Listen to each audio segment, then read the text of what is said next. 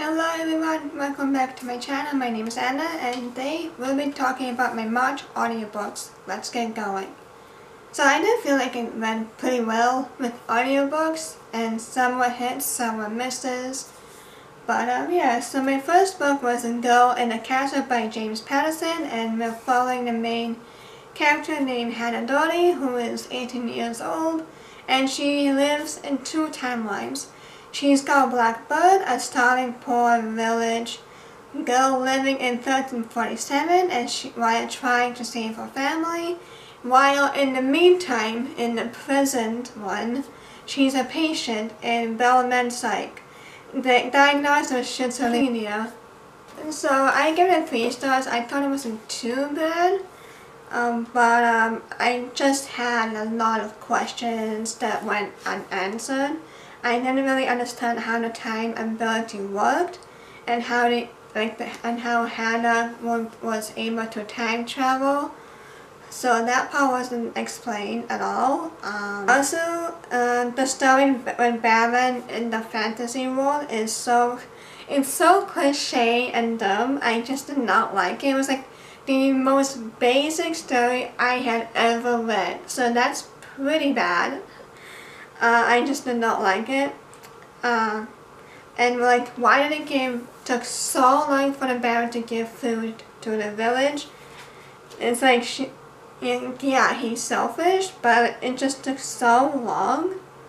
And because like all it took was a pretty girl to show up at his door and he's like, yeah, I will give your village some food. Like, what the heck? Shouldn't you give them food a long time ago? So also, I also thought that was too easy. I was like literally thinking all over, like, oh, he's gonna poison them with that food and so on and so forth. That's just my thinking, but I didn't really count Jordan. He just went through Hannah's personal, like, medical reasons without her permission, and he told Ellie to like impersonate as a doctor so she could get the records and like. Really, like, I just did not like what he did. He could have asked, but like, yeah, obviously they're gonna say no, but like, to go into her medical records, come on. Like, did he not think this through? Like, it will affect his job. Like, that would be automatically affect his job. Which it did, spoilers. It did affect his job because of that, so I'm sorry, but you kinda deserved it. I'm sorry. And honestly, this book had no reason to be so long. It had 111 chapters, so it really had no reason to be that long, in all honesty. Maybe 60 chapters at least, 50, something like that. And yeah, so this book, I thought I hadn't done a good job of dealing with mental illness, depression, suicide. So it was a heavy read, so do be careful if you are reading this. And but regardless, like, the one thing the book had done was that we shouldn't call them crazy because it's not their fault for the way how they are. It's not their fault, and we should just not call them crazy. So I do agree that the book had said that. I thought that that was nicely done. I disagree. We just shouldn't call them crazy. And you know, we should just help them where we can, how we can. So yeah. My next book is Belladonna by Adelaide Grace, and we're following Signia, who is a girl who has been born with death around her as she comes of age to 20, and therefore she has access to her sizable fortune. But there seems to be a curse that follows her guardians around, killing them one by one. Unable to die, she is found to have the ability to talk, interact, and get angry at death himself. However, after a final member was willingly taken away from her, Signa needs this fortunate placement to end better and is willing to fight death to get her way. So I did not finish this book at all. Like, I finished it I DNF'd this book at like 50%. I was just annoyed throughout the book. It was just so boring and nothing was happening. I did think Singya was an okay character, but I didn't like Death at all, and I didn't know, like, I don't really understand because all the reviews are like, oh my god, 5 stars, 5 stars, 5. And so, like, do you guys not understand the relationship between Death and Singya?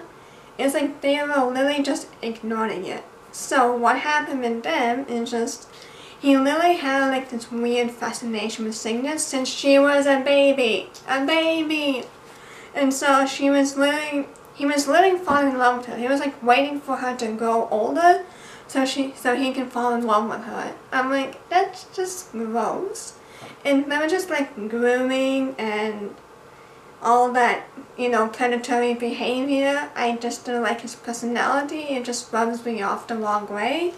And I didn't really feel comfortable with that either. So what that did, he was just creepy and disgusting. And so I don't get how the people couldn't see this kind of relationship. Other than the people who gave 2 stars, because apparently we can open more of our eyes. But like, it was just so gross. So I did not like Death at all. And that was the only reason why I could not finish the book, because of that relationship they had. So the only thing I did like about Singya is that she is an introvert, like me. Hello. And you know, she gets so excited about something, you know, like and she like gets excited about socializing, but it really drains her when hanging out. So from what I can tell, I don't think this book should be for 13 to 18 age range, considering the relationship of Death and Singya and like the sexual foreplay. So in all honesty, this book should have been marketed as an adult. So I really wish they did the marketing a bit more. So yeah, because I could not. I don't know, I just can't. Like, it shouldn't be for the age range 13 to 18. It shouldn't. So this one really sucked. So yeah. My next one is the Drowned Words by Emily Lloyd James. And we're following Mid, who is the last water diviner in the kingdom, and she is on the run from the king after she was used unknowingly as a weapon. So she needs to escape and start over, and however, she has been approached by her old mentor Linview to join a job to steal from the prince in the magic realm. So they recruit a few others for the crew, and the most important of them are corgis. So this book wasn't really that bad. I gave it 3 stars. I thought the setup of I did really like the prologue, and I thought it had the setup for the book really nicely, and it started out really strong, but it kind of fell flat throughout the book. Mid was an okay character. I like how she started out strong, she was intriguing, and her powers seemed really cool as she was a powerful water diviner, which this kind of reminds me of Avatar: The Last Airbender. I love that cartoon. I thought it's like one of the greatest cartoon show ever, next to Teen Titans. But I really loved Avatar. But eventually, you know, Mid started to annoy me, and I didn't really care about her and what happened. I also thought the pacing of the book wasn't that greatest, since everything became so slow just to make a point. I really hated it. It kept on dragging. It's like, are you gonna make a point already? And so that really sucked. And because of that, I just didn't want to continue. I thought I was bored with it, and I didn't really like the other characters. And the ending promised, the ending was just a promise, in all honesty. It's like, it's so predictable, but it was really promising. In all honesty, the ending was really promising if it did not do that move, which I had predicted that it would, and I'm so mad. Like, why'd you do that way? And just, why? But anyways, I don't want to spoil it, so, yeah. And but like, because of what happened in that ending, it just took out the suspense, and I'm like, there goes another great plot. And I did like the ending, like the actual ending of the book, but like, once again, I don't want to spoil it, so I'm just so mad at it as to what happened towards the end. But oh well, it is what it is, I guess. And also, I did not know that this book was based off from the Welsh mythology beyond King Arthur. So it was actually based on, I don't know how to say this, but it's Cantier and Gualde, something like that. I know, which is like a sunken kingdom that is off the coast of Wales, which I did not even heard of this at all. So I thought it was a really cool mythology idea. So I thought that was really cool. And it did kind of remind me of Atlas, with the whole sunken city or the kingdom and like that. I do like Atlantis. I wish it hadn't sunken. I think it would still be cool to see it, but yeah, I just have things going. And my next book is The Midnight Girls by Alicia Janiska. So we're following from two perspectives. We have Marinka and Zoisa. I think that's how you say her names. I'm sorry if I said it wrong. So we're following the two girls who has been taken by a witch at such a young age to be their servants, and have been in competition with each other ever since. They always want to outdo each other, and so this is a YA fantasy that has been set in a snow-cloaked kingdom of witches unburned, and the two enchantresses secretly compete for the heart of a prince, only to discover that they might be falling in love for each other. And this is supposed to be like The Wicked Deep meets House of Salt and Sorrow. I loved House of Salt and Sorrow, so that's the main reason why I picked it up. I did not read The Wicked Deep yet, so I might read that soon. Yeah, so I give it 2 stars. I thought it was boring, and there were times where I wanted to DNF this book because it was so boring. But it did have like a nice setting and like the magic dripping from everywhere, from like every scene. But I just couldn't get into it. I'm just so sad. I just couldn't get into it. It feels too rushed, too heavy-handed, and too simple. I don't like how the trauma was handled with the characters. Like, one of them recognized it was trauma, and the other one was just brushing off and gave so many excuses. So like, girl, that is your trauma, not an excuse. So, okay.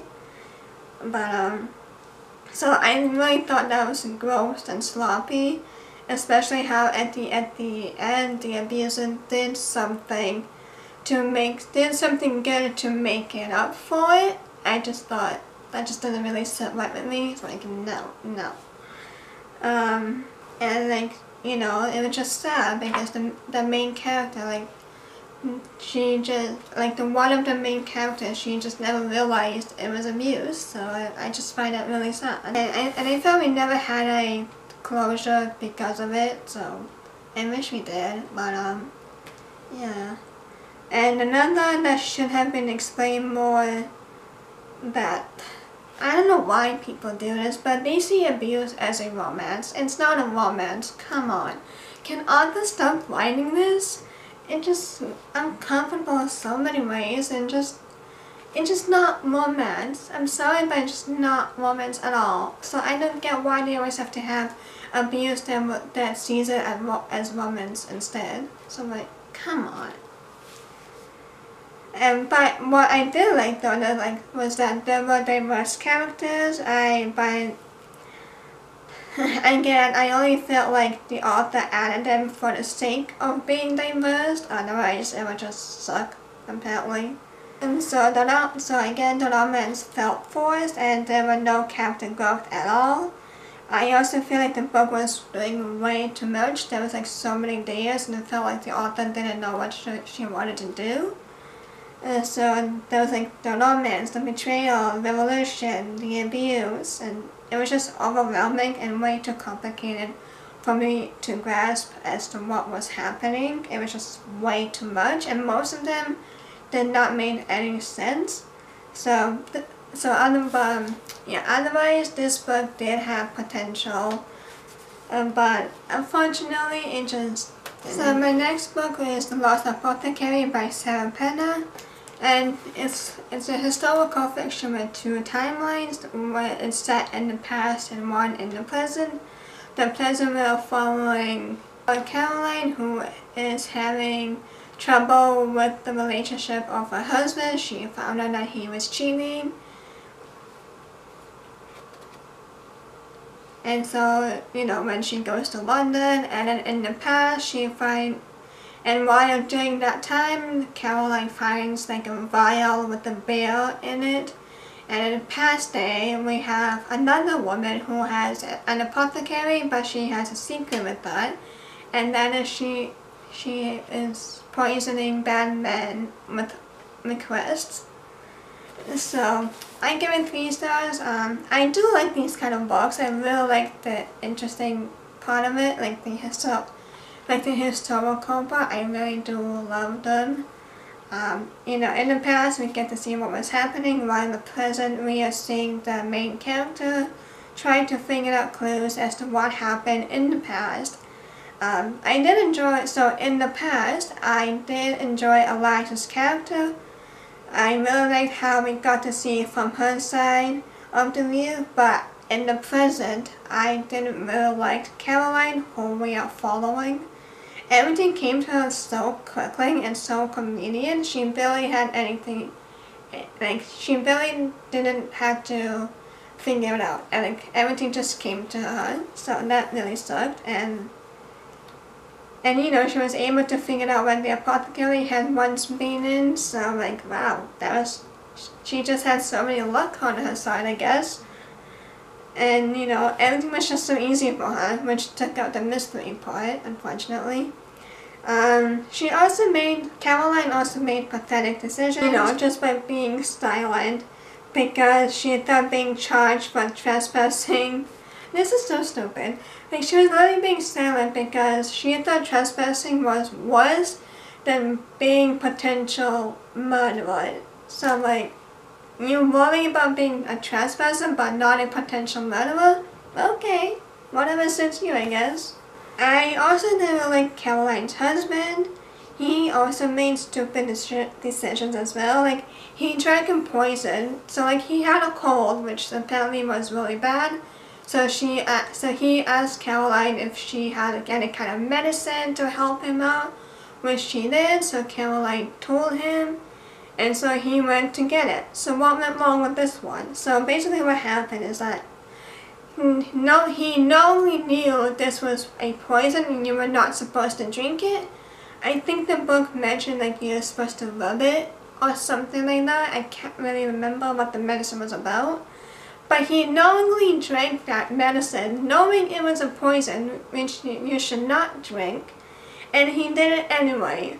So I really did not like that at all. So it was just, why would you do that? Come on. So, and the husband is supposed to be intelligent. You're not so intelligent. He only drank the medicine because he thought he would gain some sympathy from Caroline, so I'm just done with those. I'm just done. And so that part really frustrated me so much. Come on. So, but there were parts I thought Caroline held built. There were parts where Caroline and how she handled the affairs. I thought she handled the affairs really nicely. But I still think the book wouldn't be so bad if we didn't have Caroline's story to it. I just don't think it was necessary, and if we focus more on the past, which was really interesting, way more, I think the book would have been fine. The book is A Curious Beginning by Deanna Rayburn, and we're following Veronica Speedwell, who has just buried her sinister aunt, her last living guardian, and she is ready for another adventure. However, this adventure is much closer to home than she could have anticipated. Arriving home from her aunt's funeral, she surprises a burglar and hitches a ride to London with a German baron that claims to have known her mother and father, both of whom Veronica has no remembrance of it. So, I don't really have too much to say about this book. I gave it a 3.5 stars. It wasn't bad. I did like the main character where she was being smart. She was rude and blunt, so at least she was honest about what she was saying, so she didn't sugarcoat it. But there were times where I was bored, and there were times that it kept dragging, and sometimes I felt confused. And kind of like Stoker, even though he was annoying, he was supposed to be romantic, but he wasn't. He was just brooding and kept telling how awful he is. So I'm like, okay, but yeah, but I did like the relationship between Stoker and Veronica. I thought it had developed really well. I thought it wasn't forced. And I just feel like the development of the relationship between them. So, and I also, the one thing I didn't like was that how Stoker was able to take down, he was able to take down men that were larger than him, and they also had like random South American weapons, even though they were in London, so, okay. But yeah, so I thought that was kind of random, and I also did like how some parts of the chapters was set in circus. I also thought it was random, and you know, I just thought it was confusing because of that circus, and the circus just wasn't really necessary in all honesty. But yeah, so those are my thoughts. I didn't have too much to say about it. So and my last audiobook is The Grimoires Girls by Laura Paul. And we are following in the elite school Grimoires Academy. We have Yuki, Ella, and Lori, who are trying to cope with the death of their best friend and roommate Ari. Her death was deemed as a suicide, but the three girls did not believe that it was suicide, but something much bigger. So upon the arrival of the new roommate, Nani, the girls decided to discover what truly happened to Ari the night she drowned, and a mysterious book is found that may be linked as to why girls are dying and the curse that started it all. So I give it a 3.5 stars as well. So again, I don't have too much things to talk about. I thought the book was enjoyable, the mystery point was nice, and I also liked how it was connected to the fairy tales, but I wish the author had touched more on the fairy tales because it just sounded so cool and unique. I also really like the representations such as Black, Asian, lesbian, bi, pan, disabled, and so on. I thought that was really nicely done. I really liked the representation. I also liked how the characters have flaws and how they struggled with it. But the pacing was a little bit tough. It started really slow, and I also wanted to the end of this book because of the pacing. But it took forever to reveal who the murderer was, and by that time I just didn't really care who the murderer was because it was just so slow. And yeah, so I sometimes find the book being repetitive, but regardless, the book did eventually pick up speed, and it did eventually became intriguing. So, yeah. Okay, those are all the audiobooks in March that I have read, and that was actually quite a lot in March. I hadn't really expected. But yeah, so let me know what audiobooks you have read in March. So please like, comment, and subscribe so that you'll be notified every time I post. And I will see you in my next one. Bye!